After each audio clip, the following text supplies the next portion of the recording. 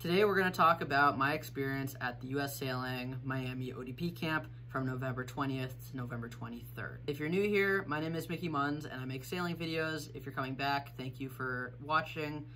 Make sure to subscribe to the channel if you're new, like the video because it helps the channel out a lot. We're on the road to 200 subscribers, and make sure to leave a comment letting me know what you want to see next. The sailing gear video is coming soon, but I need to recruit a few more buddies to make it more fun. Without any further ado, let's get right into the video.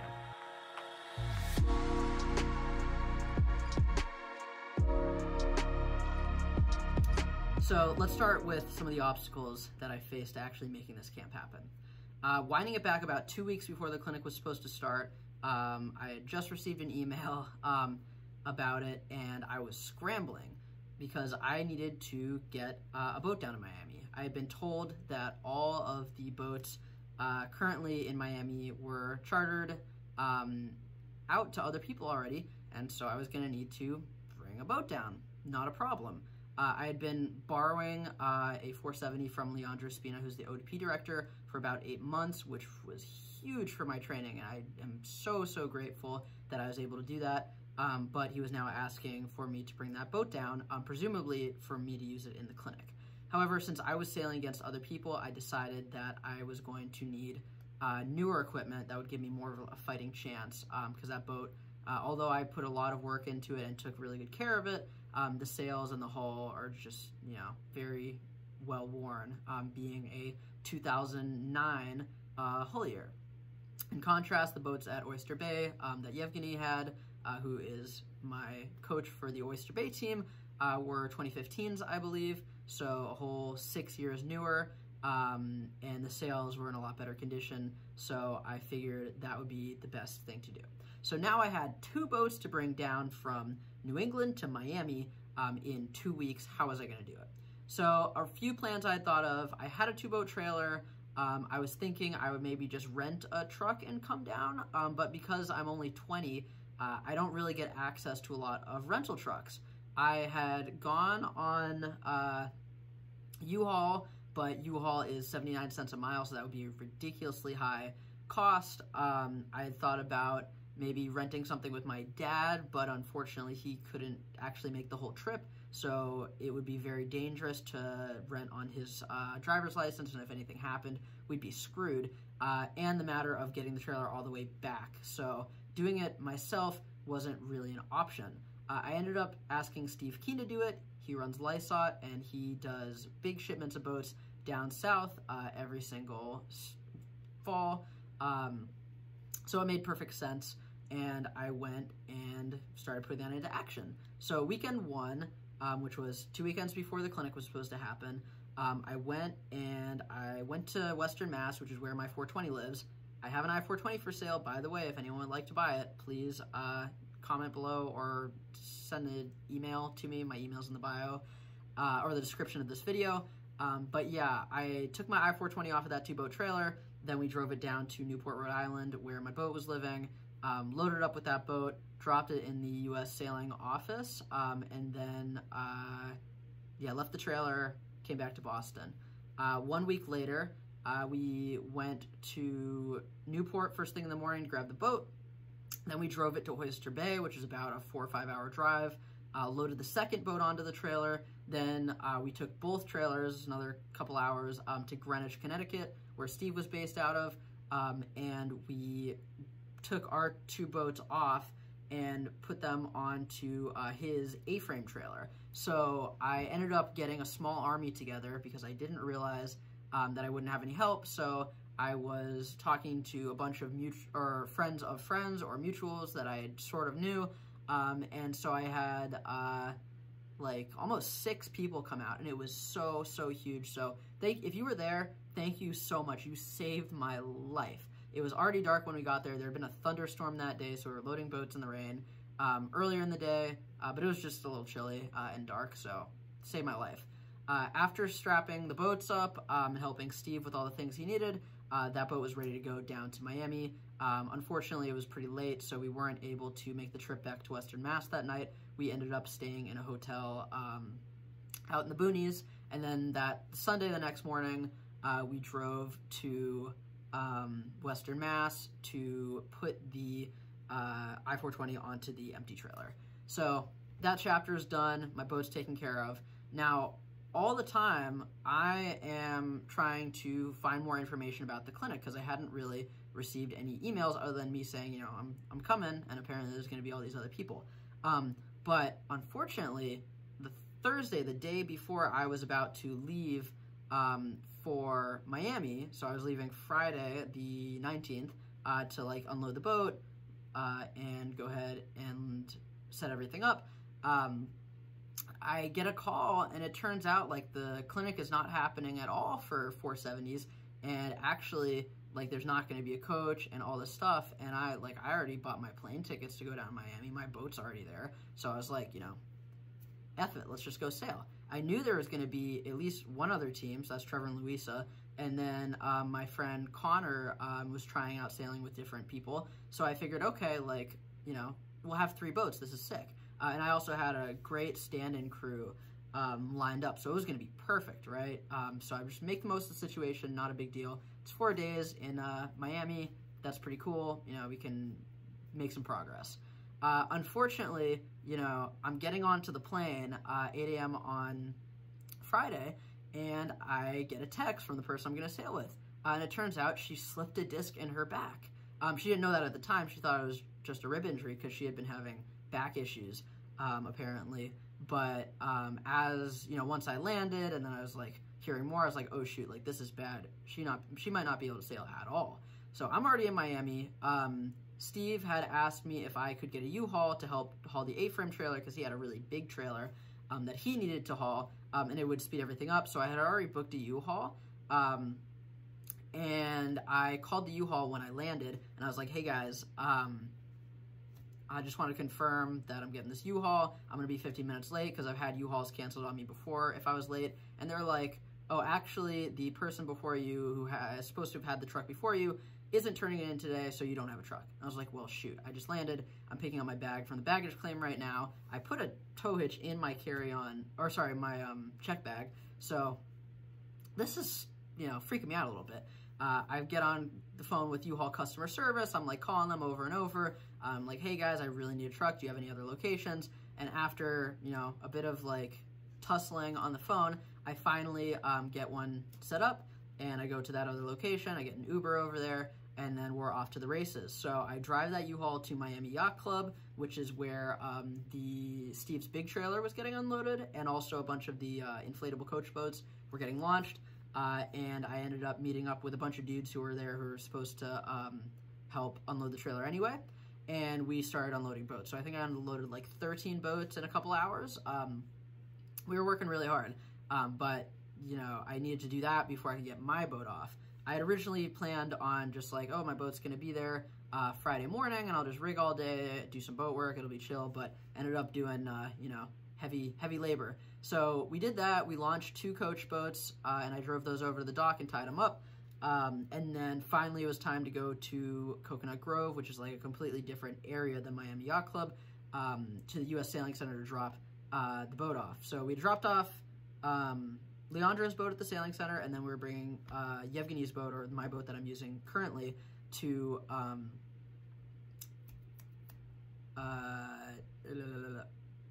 the Sailing Center. So we dropped that boat, and then we dropped another boat at the Coconut Grove Sailing Club, which was next door, and then we we just took the empty trailers and we drove them to this guy Marco's house, who does storage for the boats, about an hour drive away, so it was 2 hours round trip, and I ended up dropping the U-Haul off, and then you know, I needed somewhere to stay for the night. And the girl who I was sailing with, who again, neither of us knew she was as injured as she was, she had, you know, obviously I was going to stay with her. She lived in Tamarack, which is where my grandma used to live, funny enough. But it's in Fort Lauderdale. It's pretty far away. And also Steve had really graciously offered to reimburse me for the cost of the Uber, or sorry, for the U-Haul, because I was moving Lysop boats, which was really helpful. But anyway, I got the Uber, which was expensive. It was like 50 bucks. And then I went to Tamarack, went to sleep, and my plan was just, well, I don't, you know, I'm not gonna have a crew for at least a couple days, but maybe she'll do Monday, Tuesday. And I know there's going to be just like people who don't have sailing partners hanging out, so I'm going to recruit somebody and we're going to go for a sail. I ended up spending a lot of the morning the next day. Also, the girl I was sailing with gave me a ride. So I ended up doing a lot of boat work in the morning, and then I did find a guy, this kid Luke, and his brother Liam was also there, and they were super, super nice dudes from the Great Lakes, 49er sailors, but their boat had been having an issue, and so neither of them could sail, so Luke decided, you know, let's go out for a sail. That's the video. I sailed with a guy I met in the parking lot. Watch that. It's pretty fun. And then, you know, all in all, a good day. The girl I was sailing with, or planning on sailing with, came to pick me up, but she was just in a lot of pain, and I could tell she was, like, really suffering. But did mean the world to me that I had transportation to and from the venue, and a place to stay. Even though I was spending, like, a ton of money this weekend, or that weekend, at least I had a roof over my head, and I was really, really grateful for that, because I've had some times in the past where I haven't had a roof over my head, or I've really had to scramble. So that was huge. The next day, I came back to the boat park, and again, trying to find somebody to sail with. I sailed with this kid, Aiden Iaconis, who is a beast, and I had, like, seen him for a while, just, like, felt like we had known of each other in sailing. He, again, is, like, a skiff sailor, but he didn't have a partner to sail with. He had just come down to Miami, kind of like me. And so, you know, we just decided we were going to go sail together, and the kid is a beast, really, really good sailor, and we, you know, had a great time. We ended up matching up against the other boat out there, this Trevor and Louisa, and yeah, it was, you know, felt really good to be out there and competing, even if we were getting our booties kicked, it felt good to compete. Then and again, this is only I guess my third day in Miami, but the second day of the camp that was supposed to happen. So that was great. And then the third day, so on the second day, I had met my friend Connor Korgard, who I had kind of known of through us messaging online, and he also has a YouTube channel, which you should check out, Coco Coaching, has a lot of good tips. But yeah, we'd sort of known of each other and spoken a little bit on the internet, but then we were finally able to meet each other, and he's a crew, he's trying out different skippers, and so although the 470 is mixed, we had agreed to sail together, again, just so we could get some time on the water.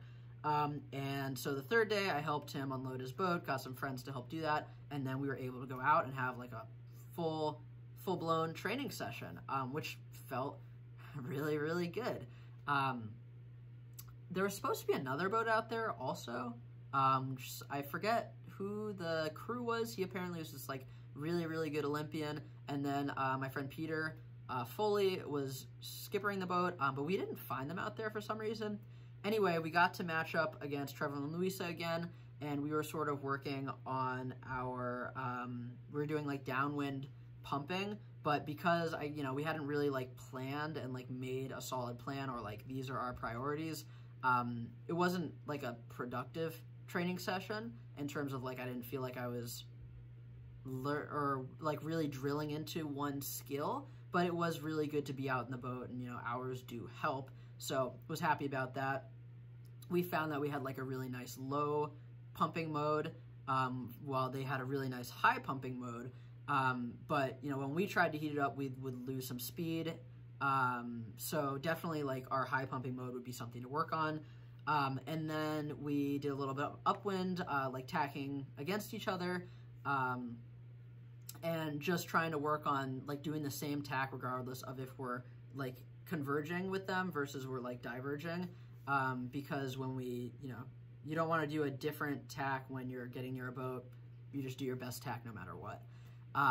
So we were working on that, and I felt like we were making some really good progress, and then we finally did like one last tuning run up to the sailing center because the wind was coming from the sailing center, and again, like their speed modes, as in their like reachier modes, or like if this is upwind, this is downwind, and this is a reach, whenever they were sailing closer to a reach or like further away from the wind, upwind, or higher up on the downwinds, they had a really big boat speed edge, and I just didn't feel like we had that. So again, that's something that we need to work on, and now I can kind of like make a training plan to work those skills. But yeah, I was super happy to be out there, and it was just like, I felt like I was really training as opposed to just going out and having a good sale. So that was really good, and like a good way to make the most of it. But, you know, overall coming out of that, up until that day, I had felt very discouraged because it was just, you know, hard to find people to sail with, and, you know, people have other things going on in their life. Sailing is not the biggest thing in people's lives. So, you know, I felt very alone. Even though physically I was not alone, I felt like, you know, I'm just putting in so much effort. Is this really worth it? Really questioning. And I had spoken to some people, and, you know, what I had kind of gotten out of it was like, I guess, like people didn't have a lot of confidence the 470 was going to be like a really viable class going forward. And that, like, you know, this is what I've wanted since I started sailing. Like, I knew I want to sail 470s, and I want to try and go to the Olympics since I started. So it was really, you know, weird for me to hear like, oh, maybe you shouldn't sail 470s. Oh, like, you know, you should give up. And that sucked, but that also kind of lit a fire under me, because I felt like, you know, like I'm not used to people telling, well, yeah, I'm not used to people telling me like flat out, like, you should just like stop doing this.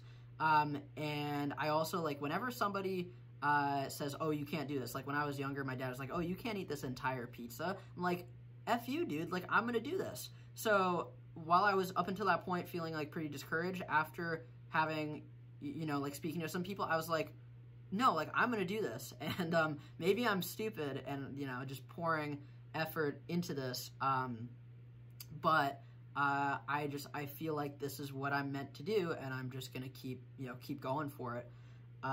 So yeah, as for what's currently on the plate, I had just got back from being in California and like spending some time with my mom, which was really, really nice. And, you know, sometimes you don't realize how homesick you are until you like go home. You're like, oh wow, I really missed this. So that was great, and I feel so like charged up and just focused, like ready to go to work. So this weekend I'm flying back to California to coach the Skyra Clinic, which is like a cool clinic in Southern California. I did it 2 times growing up, and it's like really cool to be like, oh, I was doing this clinic as a kid and now I'm coaching it. And so I really want to help the sailors like work on their self-reliance and just like ability to think critically. So it's more than just like giving people knowledge or like pointers. I want to like help them develop their thought processes. But yeah, I want to help the athletes out and like give back to the next generation. This is the best way to do it. As for my sailing plans, I'm back with Julia November 20th to 23rd. So hopefully expect some content. December 20th to 23rd. So expect some content at that time. And then January is a little weird because there's a U.S. sailing team camp the first week, but there's also the Rose Bowl Regatta, which I'm supposed to do somewhere around that same time. They may overlap.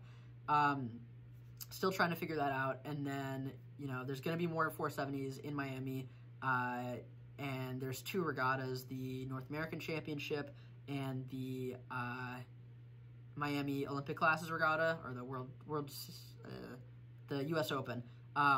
So really excited to do those regattas. However, Julia can't go to Miami for like the whole month, which is what I would prefer to do and what I've been doing for a few years now, because she's starting a real job, which is really exciting, but obviously kind of impedes our ability to train, you know, full time against those other boats. So what I'm hoping to do is to bring a boat up to Virginia and just go to Virginia and train with her.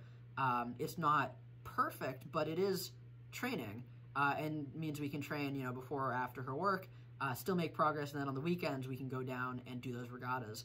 And while having at least one other boat would be fantastic, and I'm working on that, unfortunately, or fortunately, I get to sail. That's pretty cool. This is what we're going to do, I think. So what I'm going to need for that is I'm going to need a towing vehicle, either to borrow or a donation to the campaign, or I may just try and flat out buy one. I can't rent one, unfortunately, at least not for that distance. And I'm just like tired of paying so much money to have other people tow my boat. And I know it's also against the direction that people are usually going, but if you guys have any leads on finding me some kind of car to tow with, I would really appreciate that. Roof racks would be best because I don't have a trailer down there, but I'm sure I can borrow one if I really need to. And that's just going to be like super instrumental in getting the boat up to back and forth to Virginia. The other things, like I'm pretty low on cash right now. I'm door dashing, but I'm really only making like $50 a night, to be perfectly honest with you. So that's like $250 a week. Like it's not nothing, but it's a lot of work for not a lot of money. So I make a lot more coaching sailing in terms of hourly, and it's a lot more efficient with my time. I also enjoy it a lot more. So if you guys know of any sailing gigs where, you know, someone needs private coaching or event coaching, especially Orange Bowl, I would really, really, really like to coach Orange Bowl. And I was not able to last year just because I don't have my own group. So if there's any coaches who, you know, would allow me to hop on and help coach that regatta, I would really appreciate it. You know, starving sailor here. But yeah, that's basically what we're doing. So although it was a really challenging couple of days, I'm feeling amped and I'm ready to get to work. And I'm just trying to be the best sailor I can be, and, you know, do the best with what I have. So, you know, no reason to think about, you know, what is going wrong, because I'm still in a fantastic position to learn a lot this winter and grow as an athlete, and share all that with you. So thanks so much for watching. I know this video was a doozy and extremely long. Charted Sails is fantastic sailing analytics software. So if you haven't checked that out, links in the bio. Check out any of my other videos. They're great in my personal opinion. Find me on Instagram, TikTok, check out my website, send me an email if you're looking for coaching or just any general questions, mickeymunn@bu.edu, and click the link in the bio to sign up for my newsletter, which is coming out basically monthly. Make sure to like the video, comment, subscribe to the channel. Thanks so much for watching. Talk soon, guys. Peace.